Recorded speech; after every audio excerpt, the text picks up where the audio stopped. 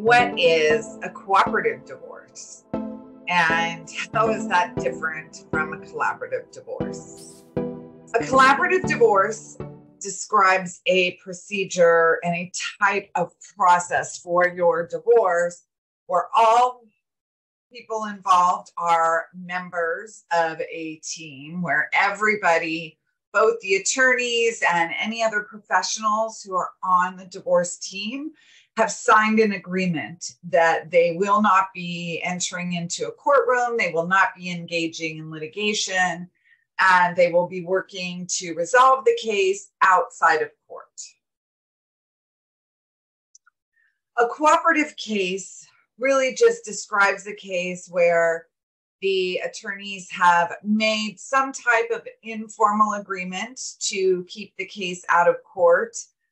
They are negotiating directly with each other, making attempts to settle the case. When my office is working as a cooperative attorney on a divorce case, it's generally done with the understanding that if the case does proceed to litigation, my client will still utilize new counsel.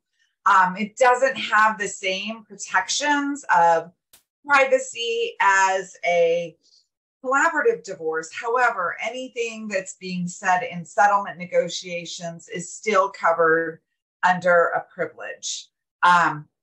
If you want to know more about the difference between a cooperative divorce and a collaborative divorce, please reach out and let me know, and we can have a further discussion. Thank you and have a great day.